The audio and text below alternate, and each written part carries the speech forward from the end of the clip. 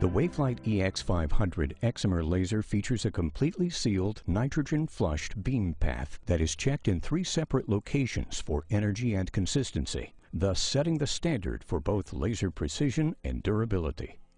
Pupil dilation causes pupil centroid shift, or a shift in the visual axis. The WaveLight EX500 Excimer laser is able to compensate centroid shift and make necessary adjustments to align with the predetermined treatment profile. The WaveLight EX500 Excimer laser maintains a high pulse frequency with a minimized thermal load, allowing only 1 in 5 pulses to overlap. This allows the treated area of the eye to cool before receiving additional pulses from the laser. This treatment algorithm provides a market-leading treatment rate of approximately 1.4 seconds per diopter. Designed to automatically track movements of the eye with a latency time of just 2 milliseconds, the WaveLight EX500 Excimer laser automatically adjusts pulse placement to provide patients with exceptional precision and safety.